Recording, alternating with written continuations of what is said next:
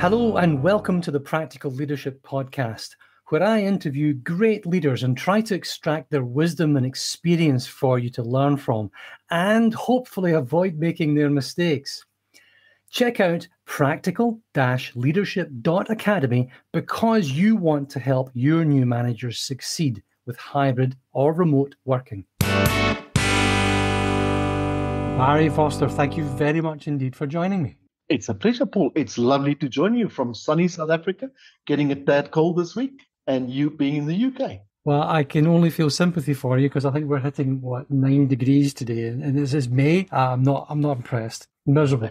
Would you mind introducing yourself properly to both of my listeners? I never know what it means to do that properly, but let me see if I can give it a shot. So I'm a lucky guy who started off by studying linguistics, became a linguist, teaching linguistics at a university, got involved with academic development, which started my career in learning.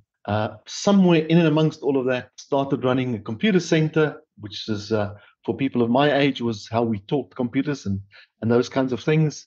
And then did a master's degree in e-learning, which got me into corporate learning. And at that point, a really interesting project. It was the amalgamation of 4 banks in South Africa. The bank, which is now called Absa Bank, bought a television station, and they used that broadcast television station and e-learning to retrain all of the 40,000 people they had, which was a massive new thing in the country. And that just started the journey. I moved on from there to IBM and Lotus on something called Lotus Learning Space, which was like an early LMS, and moved from there, did some work in Botswana, lived my life, half my life here and in France, doing some work in implementing learning systems in France, especially at EADS and the rest of Europe. Then moved back, joined PwC, and since then have been doing all kinds of things, ending off again with HR technology and a kind of spokesperson for the future of work. And then thought, I'm being daft. I should listen to myself. I did an early retirement and joined a startup in the digital learning space. Did that for a year and a half or 2, and then recently joined BDO to start the new business again. All in this kind of talent intersection with intelligence and technology space. There's a lot going on just now as well. And by the way, Lotus, was that Lotus Notes? Yes, it was just that. Oh my holy moly goodness me. That's a blast from the past. I'm an absolute fanboy. Is it still around? In fact, it's not. But Paul, if you're my age, by the way, you can only do things in Microsoft SharePoints and other tools that you could have done in Lotus in the 1990s. Yeah, I remember that. Creating these wonderful little databases and all these phenomenal stuff. Phenomenally powerful tool. Anyway, future of work, technology, skills, talent, people. There's a little bit going on right now. If you think people are being concerned, now the pattern that you see out there is your job won't be taken by AI, it'll be taken by somebody who uses AI. And then you've got the future of work. And then you've got, well, does work have a future for the majority of us email jockeys? Does working in the workplace, as in going into an office, is that a requirement anymore? Where's productivity? Talk to me. Bring some light to the darkness. So I've been contemplating this for a while. So I don't remember a few years ago, you've got the Linda Grattons of this world who talk about the 100-year work life, and we'd all been pontificating, but it was the first part of that was the fear-mongering stage. We pulled up statistics to tell you about what robotics, automation, robots, AI, drones, and whatever else was going to do to the workforce. And it was going to diminish it, take away jobs. You'd have to reskill. And the truth is probably still that people will need to either reskill or upskill. And there's probably about a good 100 million people who need to do that. And then there's a whole group of people that will probably need to reskill completely, which is another 100 million.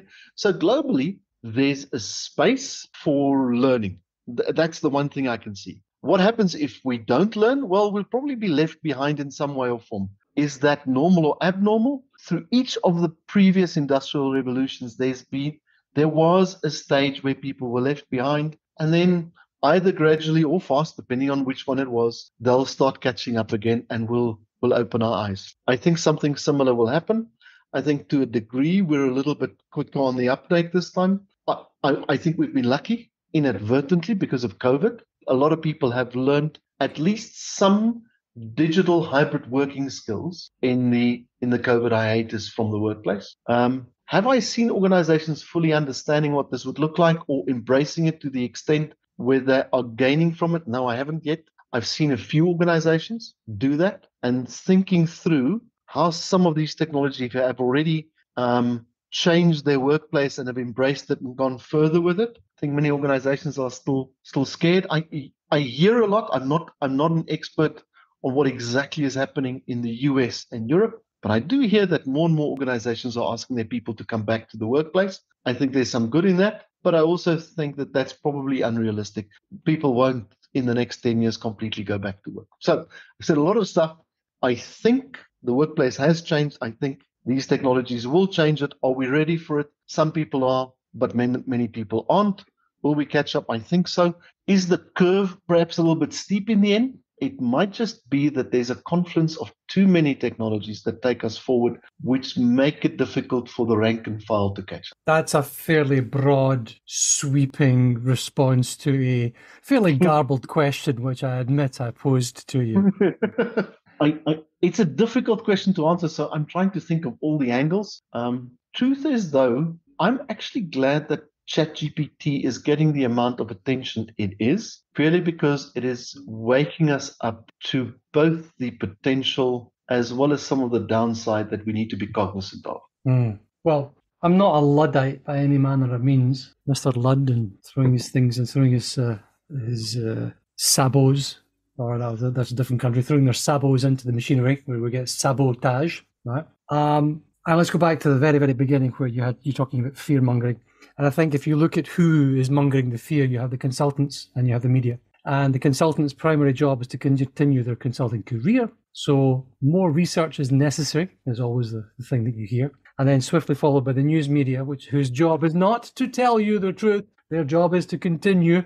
And the easiest way to do that, both from the consulting and the media's point of view, is to provoke some fear, pull out some statistics out of the backside, and we're all going to be doomed and gloomed, and it's all over. But humanity deals very well with slow-moving problems. But as you point out rightly, it's becoming a faster-moving problem than we've ever had. The number of users, the number of hours or days it took to get to however many millions of users on ChatGPT, was it like 5 days to get to 10 million users or something like that? It was insane. The speed of change, that's I think is really going to be affecting a lot of people. The speed of change. You had Walmart years ago looking at roboticizing the shelf stacking they had in many stores, recognizing that they were corporately and intentionally going to be putting many hundreds and hundreds of thousands of people out of work whose only potential job would be shelf stacking.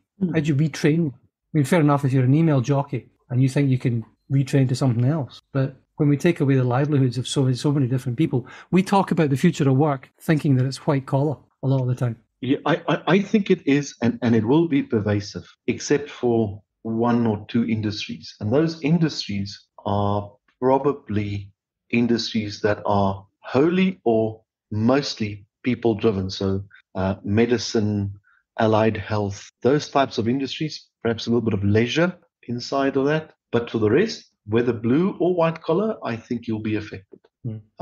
And you are right. I don't know if you ever read, Paul, the book by Thomas Friedman on Thank You for Being Late. I think that is the feeling that we'll all have for a few years hence, is a little bit of feeling late the whole time, feeling as if you're not completely there yet. And whether it is ChatGPT, and I did some stuff recently with that.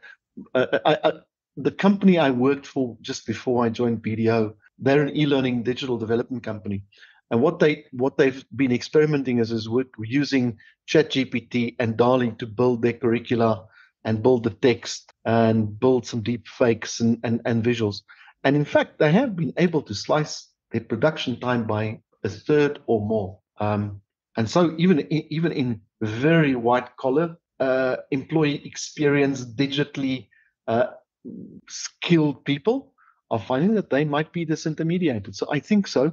I do think as well something else is going to happen. I'm not sure if this harks back to the old faith popcorn stuff, where we start thinking about the human side of all of this, and we see an increase in human-related jobs, so in leisure, in hospitality, in people traveling again, in ways and in jobs and careers that we've not contemplated yet. Mm-hmm. I'm not only talking about the techie ones. The techie ones, I think, are they're not easy, but they are probably easier to predict. The very wise Mike Pino said to me a few days ago that he thinks in the knowledge age, access to applied knowledge and wisdom is much more valuable than access to data and information. And you saying about the people being disintermediated as a result of the advance in technology, is this an opportunity for us? So we're not looking at increasing our skills to be able to use a piece of technology or do something, but is it an opportunity for us to rediscover wisdom? I'm always careful about that. We spoke about coming from Lotus. I was part of that whole knowledge management journey. So I think there is a chance for us to gain some wisdom. I'm not sure exactly what it is. I also think that it's going to be a wisdom that's augmented by technology. And I think some of it is insight. So some of the most interesting insights that I've had and read about in the last few years is, for instance, the work from Daniel Kahneman. And some of that's based because we are able to do work on what the mind is doing whilst it's doing things that are quite cognitive or very emotional, and we can determine whether people are making decisions based on the emotions or the rational. So we now know that it is mostly emotional.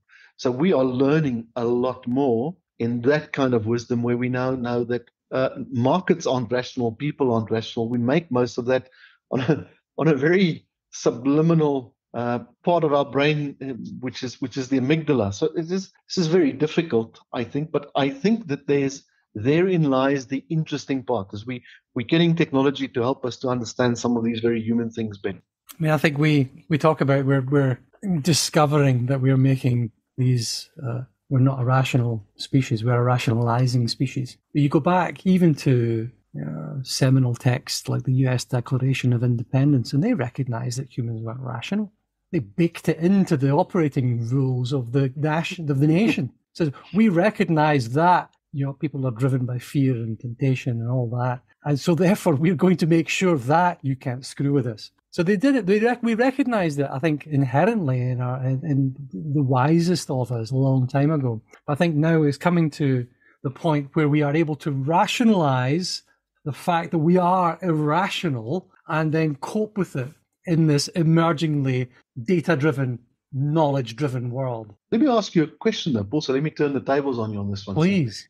If we did have that kind of insight on the declaration, why is it that modern-day organizations have either purposefully or otherwise forgotten that in the way that they operate? And I say that about organizations. The question is probably also true for politicians and others in daily life, but especially organizations. I think they have rationalized themselves away from these truths. Totally. Of course. Absolutely.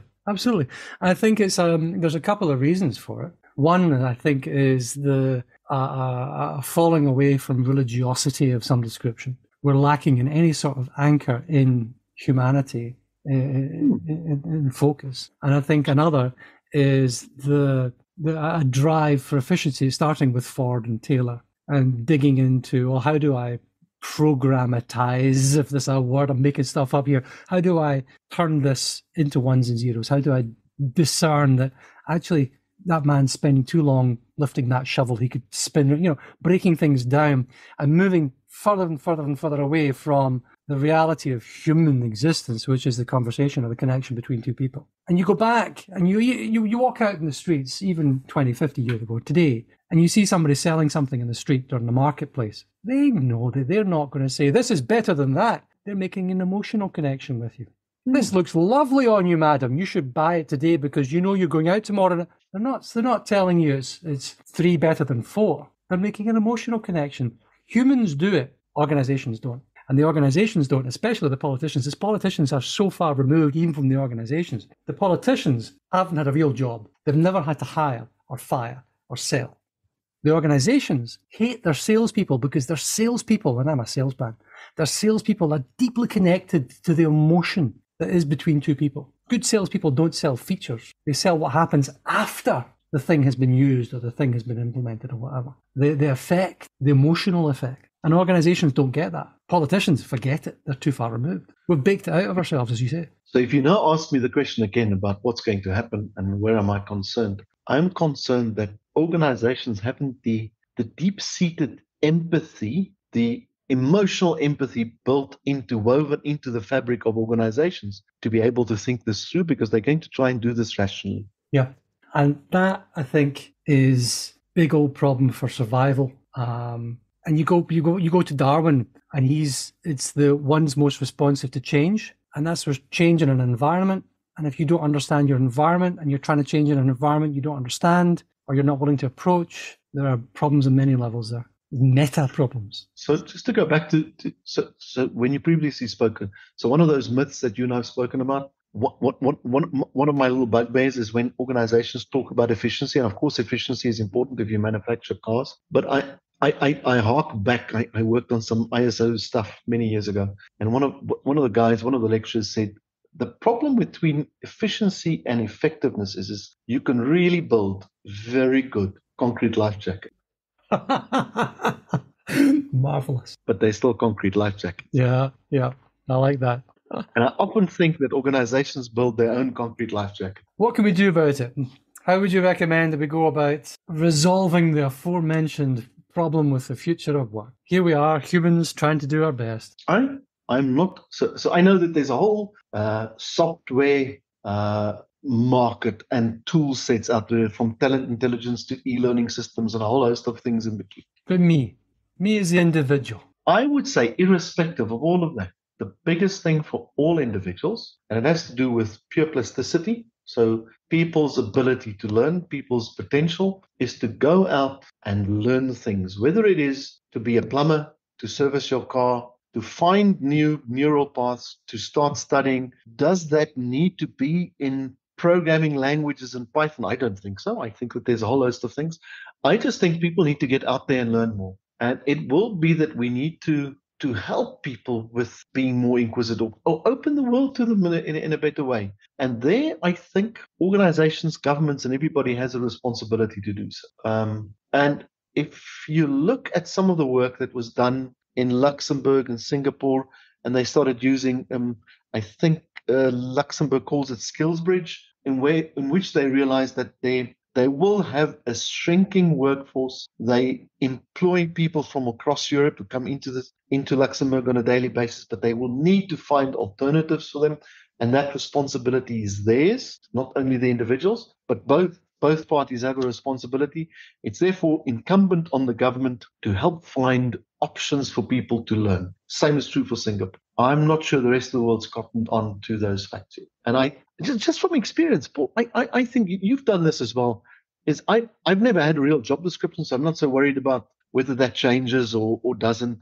Yes, I've worked for many organizations and I've done some interesting stuff, but I've also seen that you need to continuously learn, and whether that is formal or informal, I think that is what will allow for resilience in fast changing time. I don't think that there's a smarter answer. I don't think, of course, you can build safety nets for people, and I think governments should do that, and we need to think about what we can do around that. But the truth is we need to make it easy for people to learn new things as we continue on these paths. And the change will probably be, in some areas, will just be exponential. Now, the other thing is I think we've always thought that also only young people can do that. I'm not so sure that that's true. I often quote the fact that I think that more entrepreneurs and successful entrepreneurs are older than 50, as a good indication that there's a good chance for the older guys to do something. Plus, I think there's good research to show that 40 and 50-year-olds are actually very productive, innovative users of technology. I had a wonderful chat with lovely couple of people who specialize in the over 50, and Dominique Ben Daho and Ellen Kosher, and they have this idea of wake up, shake up, and thrive. It's how diversity and inclusion isn't including people over 50. Yeah. So the title of the podcast is How to Avoid Getting Old. You should listen to that one.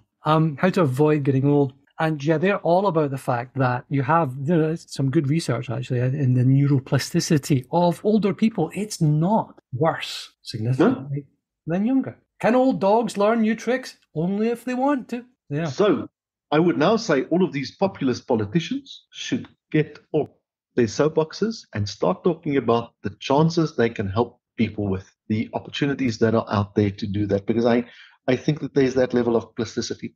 I've seen the trouble the French president got himself into in terms of moving the retirement age. But the truth is, retirement ages have moved to above 70 now. There's a beautiful article. I don't have it, Paul. It's a nice article in The Economist, about 2 years old, in which it was done mostly in the UK to show a correlation between education level and retirement age. And so somebody with a master's or a PhD probably now already has a retirement age of about 70. Yeah. Could be a more intellectual, brain-centered job rather than, if you're a fireman, you want to retire at 52 because you're broken. And that is true for many blue-collar workers. But also, I always use this example. I think there's some YouTube videos on this. Have you seen these automotive manufacturing companies in Germany changing up some of their factories to be suited to 60-plus-year-olds? I have not. I am going to write that down and have a look. Wow. They've rejigged them so that those people have more places to sit. And the reason they're doing this is because there's so much expertise in building luxury cars that you just can't replace quickly. Yeah. There's a piece I saw in the US where they're struggling to replace absolutely essential infrastructure jobs like electricity line personnel. And I'm going to say line men because they are all men, because no woman in their right mind apparently want to do this job. Not that they're not welcome, but that's what it is. And there's the guys who climb up these live 200,000 volt power lines and fix it. And they're all over 50, 60, 70. And nobody's coming in to do this anymore. And you think you've got problems with your grid today? Okay. Then you've got the heavy machinery workers. And then you've got, it's basically people who have to work hard for a living. Nobody wants to do these jobs. I want to send email for a living. That's much easier. Yeah, I want to be an influencer. Oh, yeah. I'll send my TikTok from 500 feet in the air getting zapped by... Look, this is me.